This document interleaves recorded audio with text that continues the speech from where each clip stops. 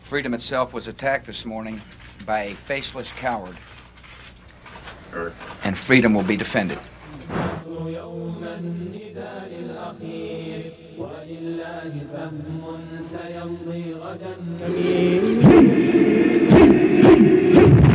On my orders, the United States military has begun strikes against al-Qaeda terrorist training camps and military installations of the Taliban regime in Afghanistan.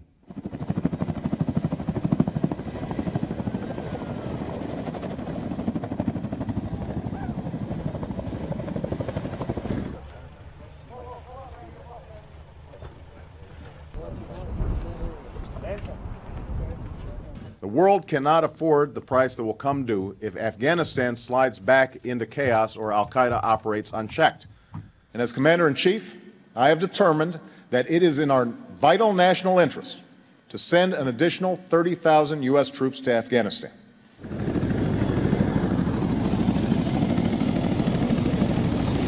My original instinct was to pull out, and historically, I like following my instincts. A hasty withdrawal would create a vacuum that terrorists, including ISIS and al-Qaeda, would instantly fill, just as happened before September 11th. But one way or another, these problems will be solved. I'm a problem solver.